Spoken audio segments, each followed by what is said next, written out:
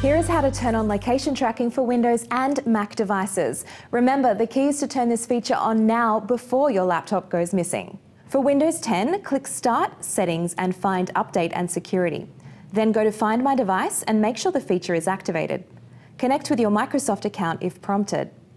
To locate the misplaced computer, you'll need to log into that same Microsoft account on another computer for tracking. At the moment, you can't wipe or lock the laptop remotely. For Mac, go to System Preferences and click on iCloud. Then scroll down the list and turn Find My Mac on. Now, if you lose the computer, you can remotely track, lock or erase it by signing into iCloud on another device or through the Find My iPhone app on iOS.